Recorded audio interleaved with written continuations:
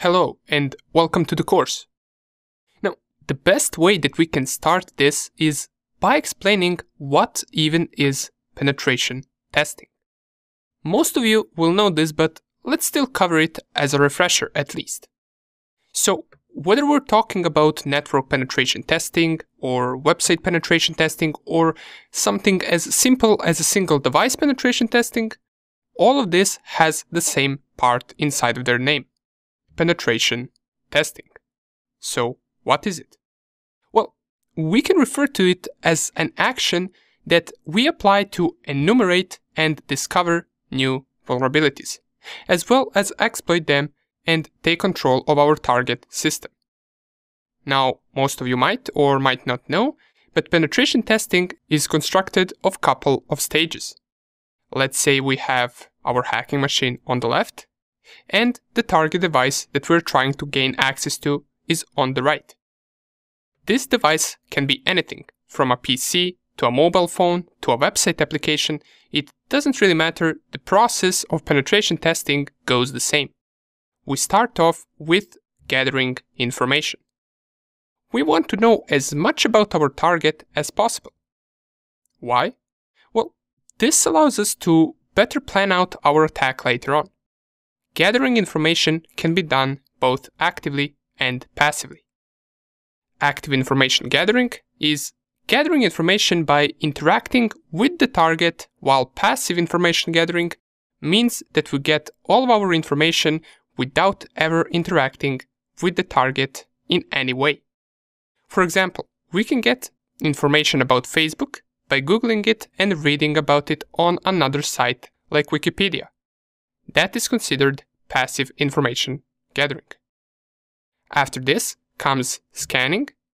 Now, scanning is a deeper form of information gathering, and it's done actively, which means we directly interact with the target in order to find out more information about it.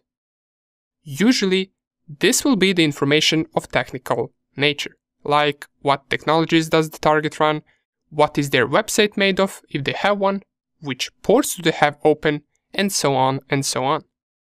We finish scanning by performing vulnerability analysis. Vulnerability analysis is just us finding security holes in the target system with the help of information that we gathered. After that, we can successfully exploit the target by using different methods and attacks. These are the main steps to penetration testing. There are other steps, of course, that come after, like maintaining access on the target machine and covering tracks, but these steps that we mentioned are crucial. Now that we covered and went through the basic steps of penetration testing and what those steps are, we can also say that penetration testing can be divided into two main groups. We got network penetration testing, which could, for example, be, let's say, a company gives you their IP ranges of their networks, and we're supposed to perform a penetration test on all of their devices to see if there are any security issues.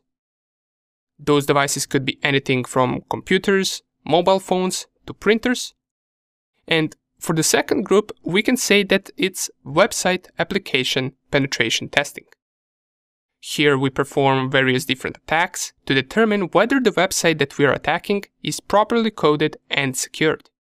And website penetration testing is something that we will put the most focus on inside of this course. This is because this field is becoming bigger and bigger every single day, due to millions and millions of websites that are online and available right now on the internet. The search for people to secure and protect them is rising every day.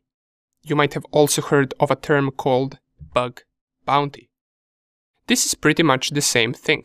It's mostly referring to discovering bugs, or also known as vulnerabilities, inside a web page. And bug bounty is something that we'll discuss a little bit more in the next video, but before we get to it, let's mention what are the two main things we need to perform bug bounty or website penetration testing. So we will need a virtual machine and a vulnerable web page. Now, we will install a virtual machine to create our own hacking lab or environment that we will use to perform all of our attacks. But as you may notice, to be able to perform a penetration test on a website, we will need a website, right? Luckily, there are many vulnerable web pages that we can run within our local network on a virtual machine that are useful for practicing different attacks and discovering different bugs. And that is also why we need to cover virtual machines. Now, don't worry, we will cover installing all of these. From installing our own machine that we will use to hack, to installing machines with a vulnerable web page. And trust me, it's not that hard as it might sound like. Nonetheless, now that we mentioned some basics of penetration testing, let's discuss bug bounty in the next video. See you there.